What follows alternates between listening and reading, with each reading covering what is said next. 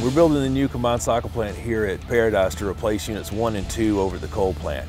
And those plants are being closed in 2017 due to the new regulations that have come out with match rule. The cost of ownership and the cost of building the emissions controls to comply was greater than building the combined cycle.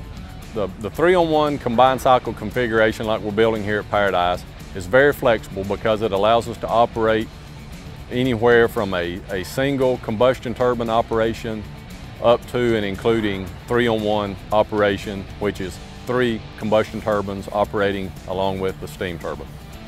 Well, the combined cycle plants in the TVA fleet help us to meet the intermediate generation load. This is the load in between the base load power generated through the nuclear plants and the larger coal plants and the smaller peaking sites that are used to meet the peaking loads.